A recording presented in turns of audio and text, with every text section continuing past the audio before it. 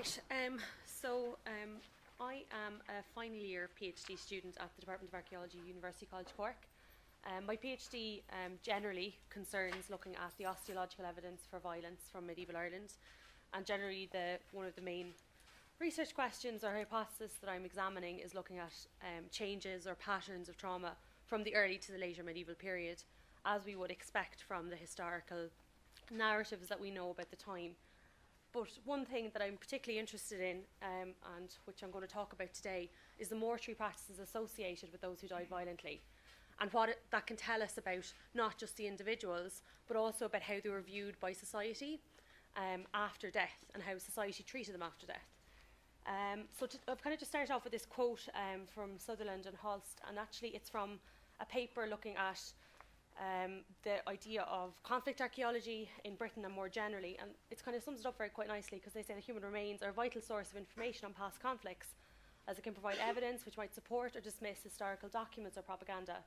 Human remains can provide evidence for the ferocity of battles, the types of weapons used, and the way prisoners were treated, supply information either disrespect by mutilation or by the careful treatment, dignity and respect. So I think that's important to remember, that it's not just, for my own work, it's not just about the actual type of trauma encountered and the types of weapon used, but also about how the people were treated. And just to kind of set this in context, I think that to fully understand these human remains, we need to put them in their cultural context, and looking at the mortuary practices is one way of doing this. Kind of different to other presentations that have been given, I don't have any above ground monuments. What I'm looking at is kind of the types of sites they're buried at, the types of burials, so the way they actually are put in the ground, and things of any inclusions of grave goods or animal bone or anything like that, and matching it back then to the individuals. So there's a distribution map of all the sites with trauma that have been analysed for the PhD. There's 54 sites in total, kind of early and late, and just slightly more early than late, but it's kind of everything that was available to analyse at the time in the last 4 years while I've been doing my research. Unfortunately, due to archaeological visibility, as any archaeologist knows, we're kind of constricted by what's been actually excavated. So there is this kind of clustering around the Dublin region, which matches development done in the last, probably the last 10, 12 years, and then kind of clustering around Galway. But as many sites as possible have been analysed, and in many cases I've reanalysed stuff that was excavated in the early period that's in the museum.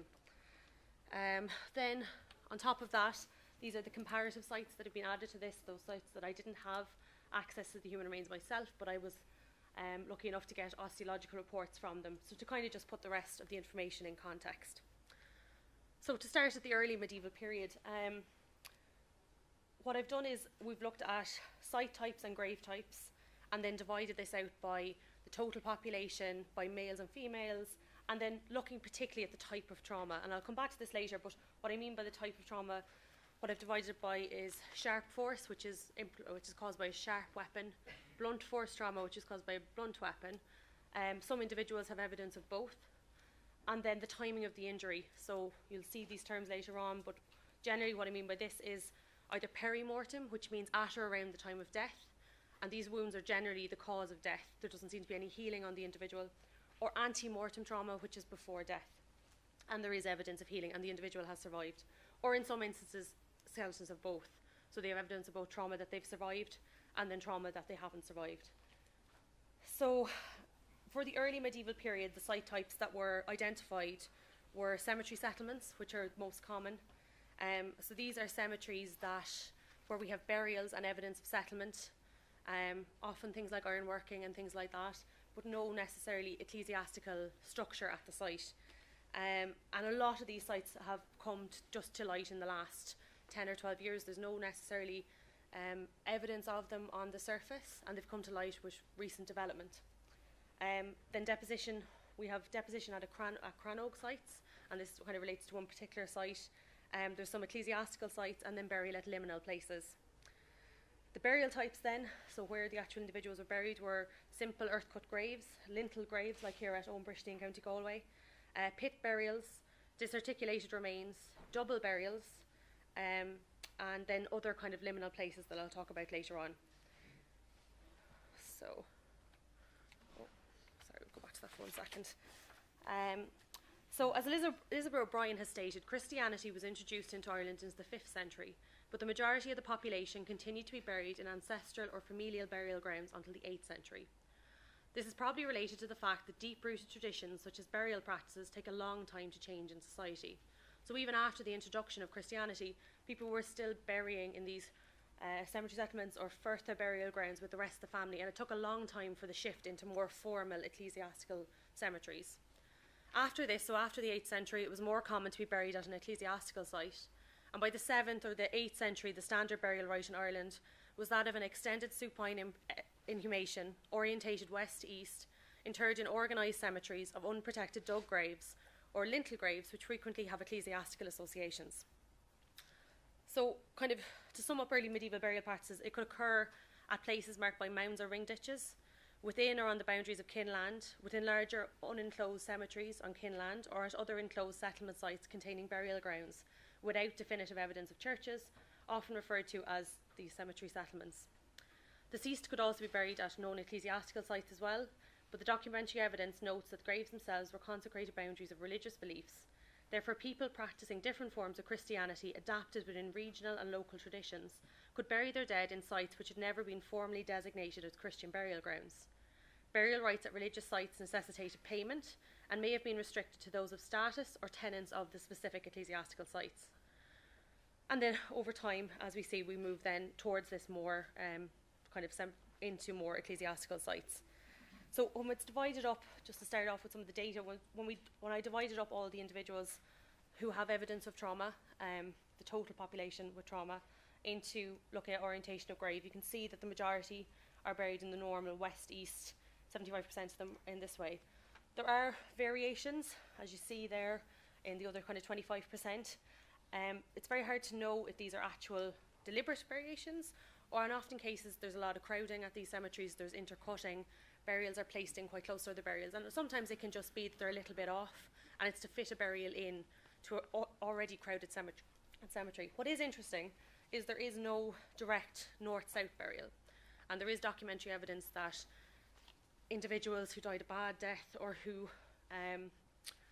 may have died violently were buried kind of complete opposite, which might restrict basically resurrection, but there doesn't seem to be any north-south burials in the early medieval population with evidence of trauma anyway. So therefore, burial in this period was in itself a complex ritual, and the location for burying the dead was not a straightforward mechanism that automatically occurred after death. Rather, it was caught up in social and political obligations to the dead, and in many ways reflected what the living wanted from or owed to the dead. Grave types then, in terms of actually what way they were placed in the ground, varied from earth-cut simple graves to stone-lined graves, but the variation within these grave types was broad. At Johnstown alone, Johnstown 1 in County Meath, which was a cemetery settlement that dated from, I think it's from the 6th to about the 13th century, there was 11 different burial positions recorded at the site, including variations on the position of the arms and the presence of crouched or prone burials. So there's variations within this again. Human remains also in the early medieval period have found to be disarticulated at sites, a practice which Matthew Seaver has pointed out was not an uncommon occurrence in the early medieval period for a number of reasons, including possible use of human remains as foundation deposits at sites, to name but one. So when we divide the data then by burial type, you can see the majority, or 50%, half of the total were buried in just simple earth-cut graves. When this data then was further broken down by sex, so by male or female, and by the different age profiles, so looking from adolescents right up to older individuals, you can see that it doesn't really change, and that's really because there isn't a huge amount of females represented in the population, and the majority, it kind of matches what we'd expect to see with the data. This information is interesting for a number of reasons. Using this parameter of grave type alone, it is apparent that those with trauma were buried for the most part in graves that were similar to the rest of the community. However, this will be further investigated when we look at what I mentioned before, so trauma type and evidence of healing in further slides. The burial in a corn drying kiln is obviously kind of an unusual case, and I'll kind of talk about this a little bit further. This individual was excavated at Colp West, County Meath, and consisted of a very badly decayed skeleton, which was found buried in the base of a later Iron Age or early Christian corn drying kiln. This individual was headless, and there was no space between the neck of the individual and the edge of the kiln, which would indicate, although there wasn't actual cut marks evident on the skeleton to suggest decapitation, it would indicate that the body was placed in without a head. There was no space for a head in the kiln. This unusual positioning of this individual and the fact that he had perhaps been decapitated suggests a clandestine burial. The double burials as well are also worth discussing in further detail. There's 3 of these in the group, in the early medieval group, one at Archaeology, County Meath, which is a cemetery settlement, and one at Mount Gamble and one at Lusk, County Dublin. These graves each contain the remains of 2 adult males, all of whom had been decapitated and with some other evidence of violent trauma. Susan Lee Fry has outlined in her book looking at medieval burial practices that medieval sources referring to warrior society of pre-Christian Ireland often speak of warriors being buried together. The poem Tulloch Owen tells us, "Here rest a brave quartet in one piece, in one abode. 4 there were, as is well known, that did red deeds of valour. Those are the 10 sons of Stern Cahir, his 6 grandsons in one tomb. A band of lions, undaunted were they, here round Owen." So we have these poems that suggest that individuals who died together almost became family. They became brothers and they were buried together in a tomb, and it was quite important. There's another mid-13th century poem looking at the Battle of Ballyshannon, which tells of 3 noble heroes who do not seek praise poetry, are in one pale tapering limestone grave, a trio of warriors side by side. So an explanation for these graves may be the burial of males who died together in battle. However, it must be pointed out that double burials have been recorded at most early medieval burial sites, with individuals buried in them with no evidence of trauma, such as at Johnstown 1, Parknahown, County Laois, and at Mount Gamble, County Dublin, to name but a few. And it's the fact that these individuals have trauma and are in a double burial that makes them unusual, not just the double burial alone. The disarticulated individuals here were all excavated from Lagore Crannog, County Meath, by Henkin and the Harvard Archaeological Expedition in the 1930s.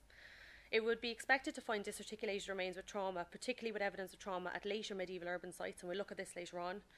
So the discovery of remains such as these at an early medieval site is unusual.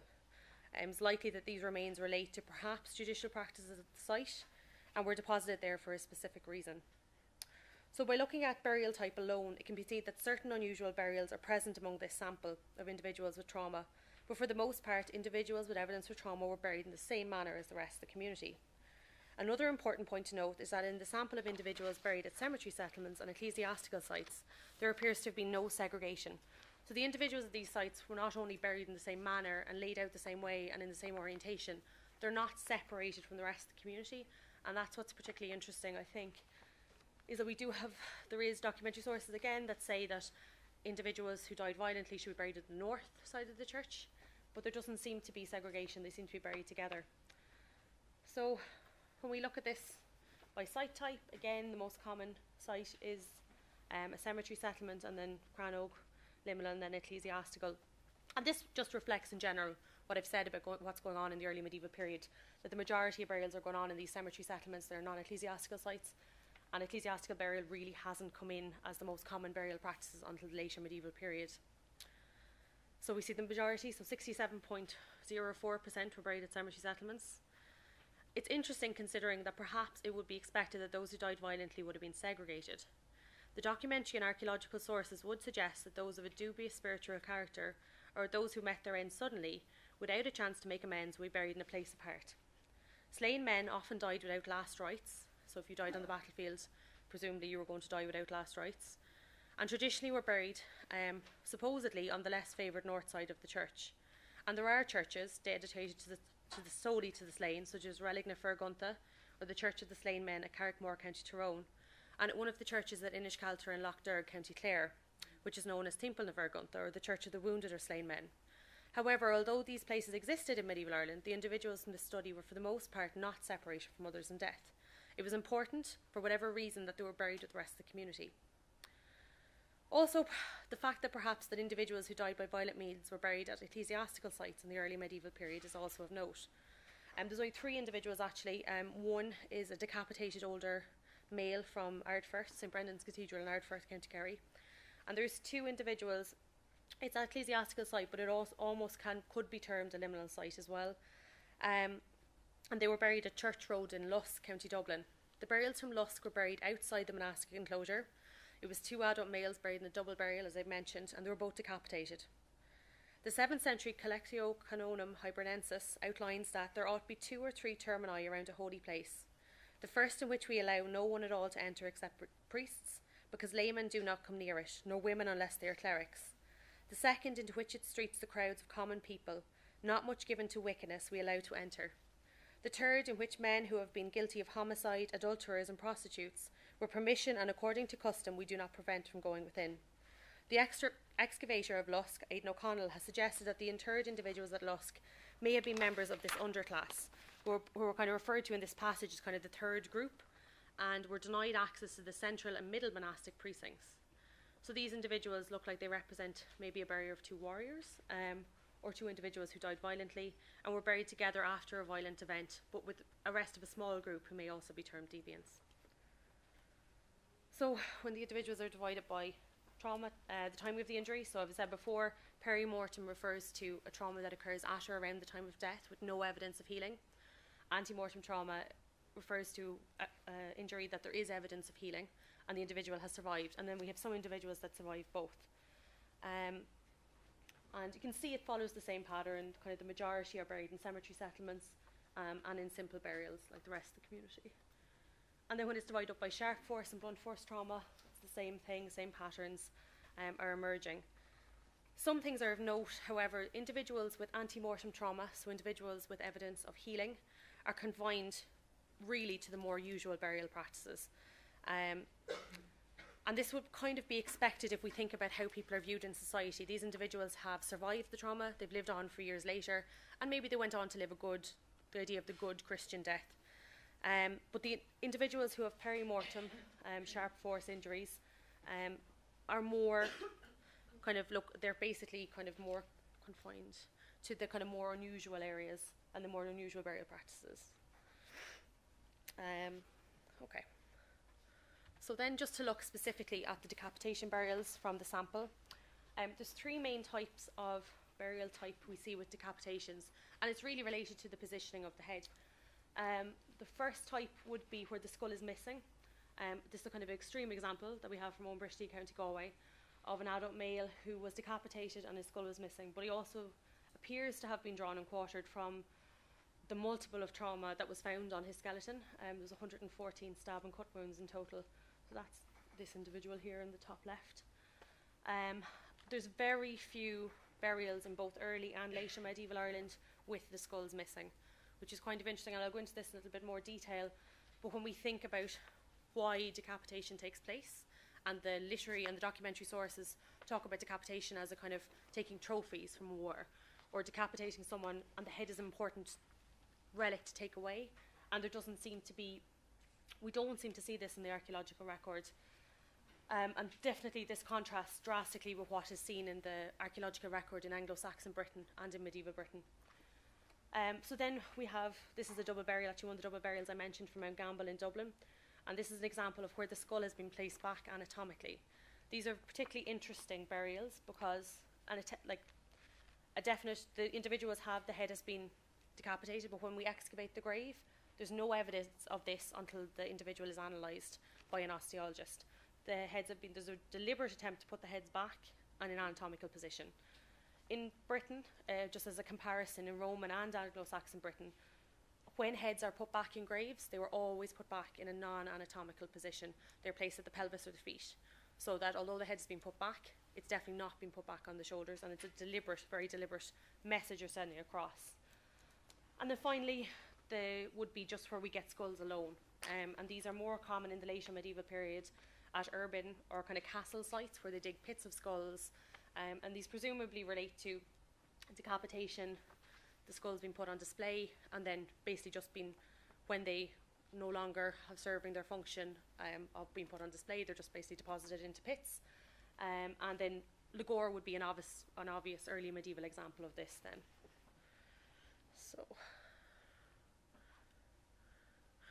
So this is perhaps an interesting facet of this data is when we see that there's the majority of individuals who are decapitated in the early medieval period have the skull placed back anatomically in the grave. In Celtic culture, the head was considered the most important part of the body. The heads of chieftains and warriors were flaunted, it is supposed, in order to shame opponents, and the portability of a severed head made it an especially suitable trophy of war. Christianity enhanced the meaning of head stealing because medieval Christians believed a corpse without a head would not be able to enjoy physical resurrection on the Day of Judgment. A variety of sources indicate that the Celtic cult of the head was still being practiced in Ireland in the medieval period and later. In 1185, Gilachris mac Cochmail, head of the Council of the North of Ireland, was killed and his head was taken. The fact that it was obtained by his people a month later may suggest that it had been held for ransom. The Anglo-Irish chronicle Grace's Annals contains numerous mentions of heads being taken as trophies by both the Irish and the Anglo-Normans alike, particularly between the years 1315 and 1318. Under 1315, for example, it records that Edmund Butler retaliated against O'Moore's attacks in Laois by killing a great number and bringing back 800 heads to Dublin. By the year 1315, William Comyn slew O'Byrne and 12 of his men and brought their heads to Dublin. The Irish Obi Mail attacked Tullow and lost 400 men whose heads were brought back to Dublin. And John Hussey, butcher of Athenry, by the orders of his lord, went from Athenry by night to look for O'Kelly among the dead. He slew his own servant, and then O'Kelly and his servant, he brought back 3 heads to his lord. For this deed he was knighted and gifted with great estates. So the fact that the crania of most individuals were replaced anatomically in the grave and were not separated from the postcranial skeleton suggests that display of the decapitated head was not a motivating factor in these instances, at least. From the records, we would expect that there has to be out there somewhere headless bodies, but they're not in the archaeological record as of yet. Likewise, although heads were collected as relics throughout the medieval period, the fact that the heads are in the graves in these instances rules this out as an explanation for the decapitations in this study.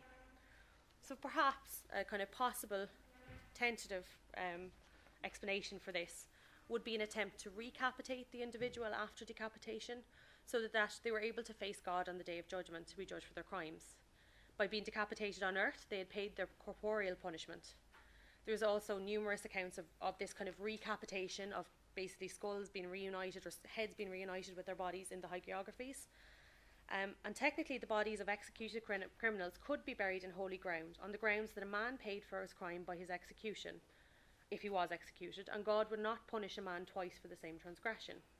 This is illustrated perhaps by the case of Lord William de Birmingham, a friend and supporter of the Earl of Desmond. De Birmingham was arrested in Clonmel, County Tipperary, and then hanged in Dublin in 1332 by order of Anthony de Lucy, the Lord Justice.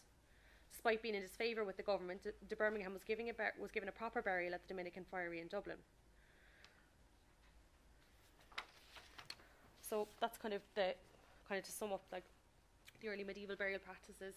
And then just finally, I did a quick examination of looking at the grave goods and animal bone that's included. Grave goods is kind of a loose term. Obviously, a lot of it could be stuff that just gets back into grave fill. So looking at the animal bone first, there's 3 individuals were found with animal bone inclusions in the grave. Skeleton 661, a younger middle adult male from Parknahown, County Laois, who had a healed wound on both his parietals, so healed trauma to the head, and a dog tooth was found in the grave fill. Burial 3 from Lahinch, County Offaly, who had a healed depressed fracture on the left side of his skull and was buried with fragments of a horse tibia, pelvis and scapula, and a set of deer antlers with the tines pointing downwards. And finally, skeleton 87, a younger middle adult male who was decapitated and had a pig mandible on his pelvis. So the dog tooth looks like it probably was an accidental inclusion, but the other 2 examples seem to be deliberate inclusions of animal bones in the grave.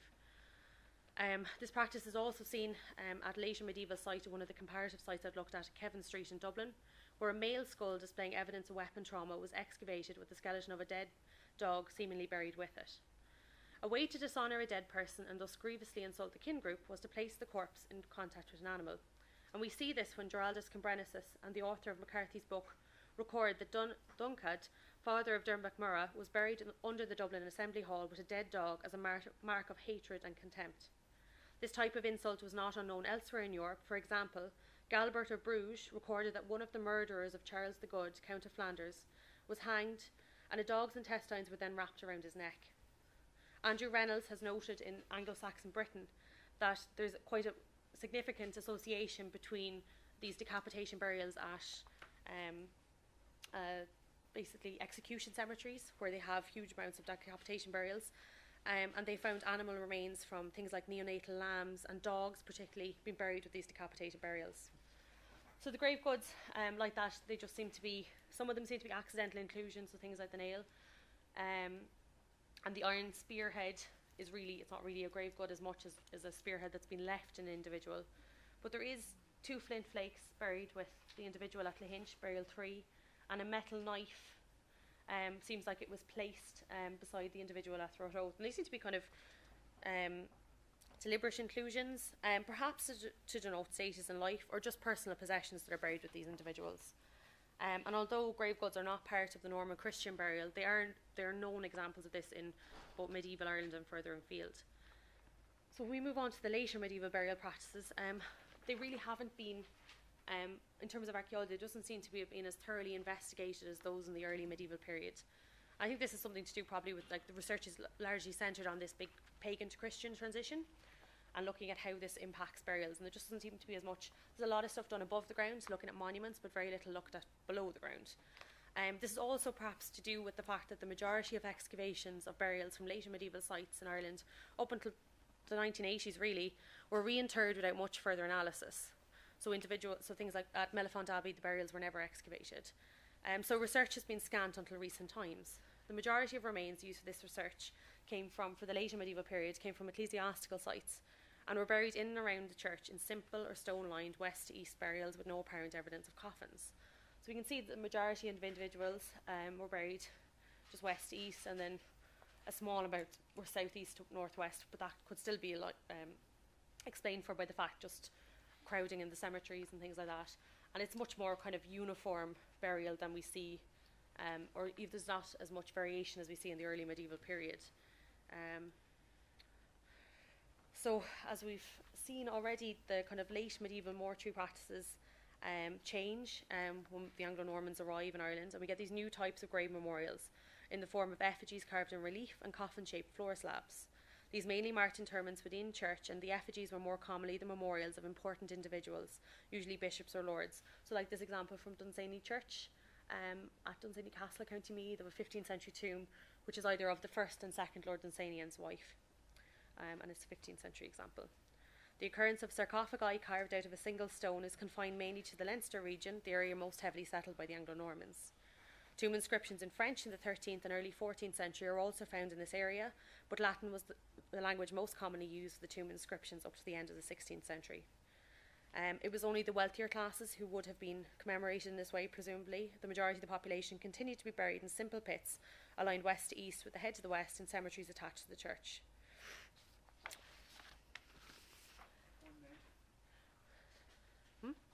Okay.